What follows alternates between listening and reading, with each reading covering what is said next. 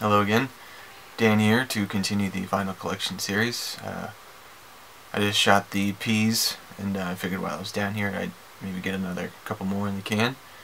So we'll continue on, starting with the Q's, which is a very, very small section, just a few records. And I've actually shown these first two very recently. Quicksand, their debut Slip from '93, and Manic Compression from '95. Both of these were recently reissued by Shop Radiocast SRC vinyl, and these are both limited editions. Each of these are 500 copies. This is on a green and black swirl. This is a green and yellow, which looks really cool. This series is really to show you what I haven't shown you in vinyl updates, so if you want to see more on these, I'll leave a link to the videos that these were recently featured in, because they look pretty cool. And if you haven't heard of Quicksand before, you've probably heard music that has been inspired by them. And the only other record in the Q section, Quiet Riot, Metal Health. This is a gold promo stamped copy, and I'm pretty sure I got this for $1 somewhere. But you know, come on, feel the noise. You gotta have it. Now, this is the only REM that I have on vinyl. This is Document. As you can see, it's the Capitol Vault reissues, and the only reason that I have this copy is because there was some crazy sale on Amazon where several records were super cheap. I think this was like $2.50, $3. I mean, like dirt cheap, and I don't know why, but yeah, I was like, oh crap, yeah, I'll get that. And it doesn't sound bad. The Capitol reissues are hit or miss, but I was pretty happy with this one, especially for the price of a used copy, maybe even less. So yeah, Document. I have a lot of REM cassettes, I just don't have a lot of vinyl. Radiohead, of course, in Rainbows. This you can find very inexpensive, usually around $15. It's not a fantastic pressing though. Most of the vinyl copies that I've seen, they look very scuffed and whatnot, and listening to them, there's usually some surface noise. I mean, the music sounds really good. They did a special edition of this on a double LP, 45 RPM. That sounds amazing. The pressing quality leaves something to be desired, which is unfortunate. Luckily, it's not that expensive, but this record deserves better. It's really, really good. If I could now afford to get that special edition, I certainly would. It was pretty expensive when it came out, but it's a lot more expensive now, I think. But I have heard it, and it sounds fantastic. This is the most recent, the King of Limbs 12-inch, which is also pretty inexpensive to get, and it sounds much better. This is 180 gram vinyl. Sounds really good. There's only 4 songs per side, so that helps. I also have the limited edition of this. I wasn't going to miss out on that. It was like $50. It was a really, really neat package. And that's a double 10-inch, so I'll be showing that when I get to the 10-inch records. But I do have that special edition. But I listened to both. This I don't even think that I've listened to before, but I just had to have it because of the cover.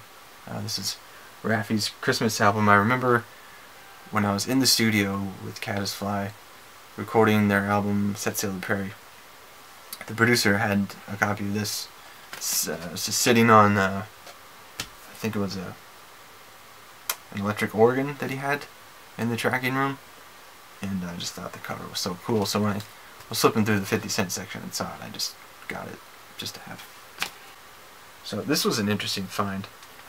This is Rage Against the Machine Renegades, which is a covers album, which I think came out either right before or right after they first broke up in 2000.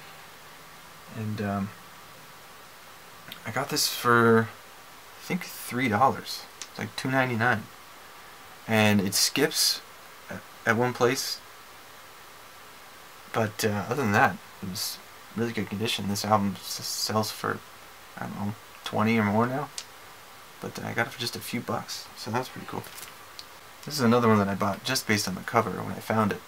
This is Rare Earth, Willie Remembers, and it's just a insane gatefold.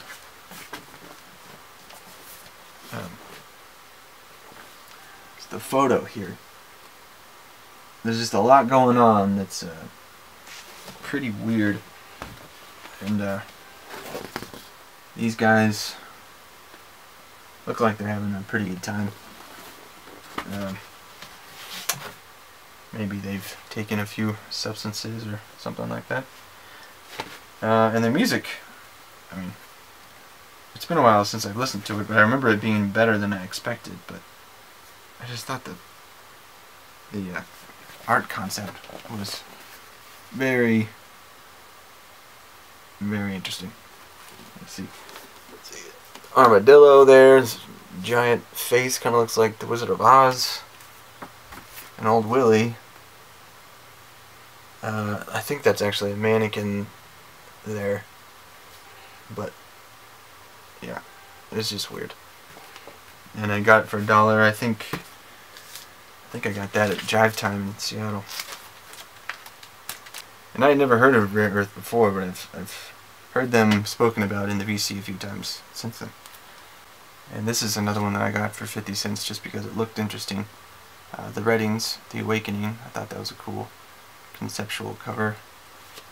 And I didn't know what to expect of the music. But it turns out it was kind of good. And it's some children of Otis Redding. Dexter Redding, Otis Redding III. And this was released in 1980 on CBS. So not a bad find for 50 cents. And we'll end this on a high note. Another one of my favorite bands, Refused. This is Songs to Fan the Flames of Discontent. And this is a reissue from 2010, and this is on red vinyl, which is limited to 500 copies. It's in a Blake sleeve and everything, but you know what red vinyl looks like. It sounds pretty good. And I also have 2 copies of Refused, The Shape of Punk to Come, which, if you have not heard this album, and you like any form of alternative rock, hardcore, post-hardcore music, you have to listen to this, because it's amazing, and it's influenced a lot of music that's come after it. This came out in 1998, and it was their last album. They broke up shortly after it came out. But it truly prophetic, the name, The Shape of Punk to Come, because it really did shape what came after. It's a fantastic, seminal album. I had an older pressing of it. It was on a single LP, and it didn't sound that great. Thankfully, they reissued it in 2010, remastered it for vinyl on a double LP, and it sounds really good. So when this reissue was first released, there was 500 copies on blue vinyl available from the Epitaph store online, and I managed to get one of those copies. Again, you know what blue vinyl looks like. It's transparent blue vinyl, and it's pretty valuable now, but definitely going to keep it. And I also got the Record Store Day 2012 issue of it on red vinyl, which was limited to 2,000 copies. And even this is pretty valuable now as well. But I think it's still available on black vinyl. Shouldn't be that hard to get, so if you don't have this album, I highly recommend it. So I have some more records in the RR section, but this video is getting a little long, so I'll stop it here and continue with those next time. So thank you for watching, and enjoy your music.